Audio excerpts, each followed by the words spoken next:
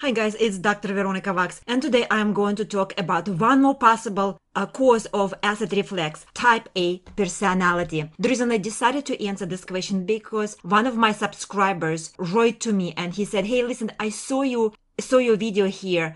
8 most common causes of acid reflux and GERD. I think my problem is because I'm type A personality. Could that be?" And he described himself a little bit there. And he said, "Well, I'm very impatient. I'm very fast. Cannot relax. Cannot meditate. Don't chew my food. And I cannot stay still." So the answer is yes, that could be the problem. Why I said so? In our body, we have two systems. One is sympathetic nervous system and the other is parasympathetic. When the parasympathetic system is activated in our body, it means that it stimulates the digestive tract. It correlates with increased production of digestive juices, increased blood supply, and motility. This person described himself as a person who has a prevalent sympathetic system. He is always hyper, means or translates in the digestive tract means the production of juices is down, decreased blood supply, and decreased motility. Let's go to the blackboard and I will explain your concept again. So here I already pre-drew for us picture of digestive tract. This is the mouth with the teeth, and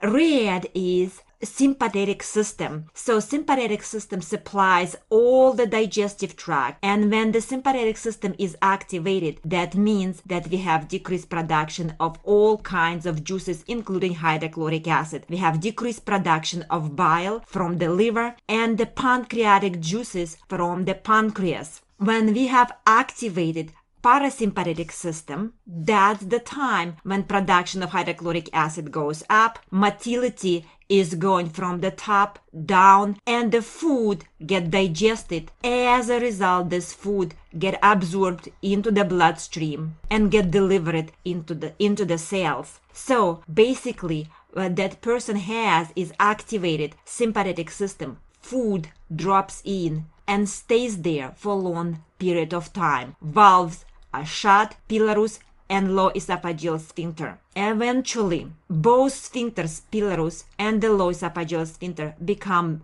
tight, and whatever food and a little hydrochloric acid that get produced can go out through the tight sphincter and into the esophagus and will create acid reflux. So for this person, we need to activate parasympathetic system. How we are going to do that? The first step I will do is trying to slow down the person with herbs. I will give him some supplements, GABA and Melatonin, and if necessary, even the drug. But first of all, I will check his TSH, T3, T4, cortisol level, and vanilla mandelic acid in the urine. Hey guys, I decided to start coaching sessions for GERD. If you feel that you need me, please feel free to contact and ask me questions there. Ask me questions here.